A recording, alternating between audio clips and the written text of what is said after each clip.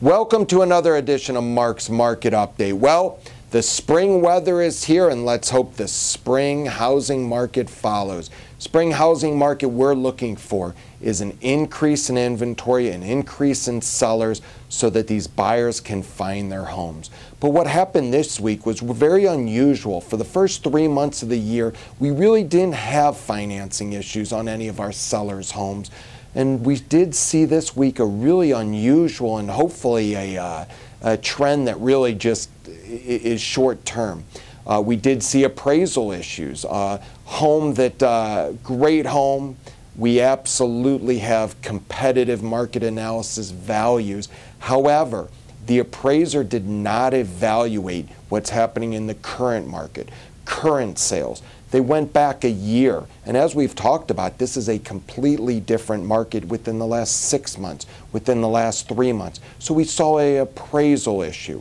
We also saw an underwriting issue where we represented the seller, a buyer, wrote a contract, pre-approved. However, when they went through the detailed underwriting, they actually weren't qualified for this loan.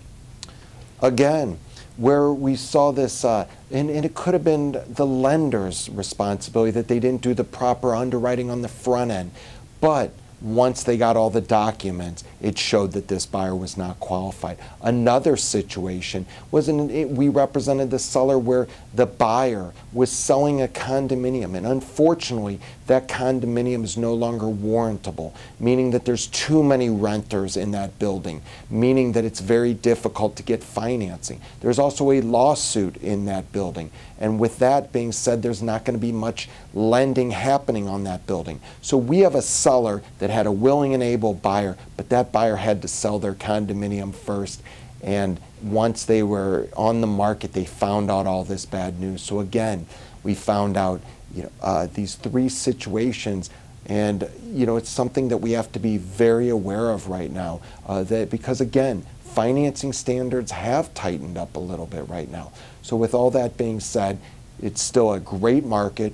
We're excited about the spring market, excited to have more inventory, more sellers. We have a lot of anxious buyers. But again, we have to be cautious with what's going on in the market from a financing perspective. If you have any questions, want to understand values of your home, what's going on in the market, do not hesitate to call or email. Thank you.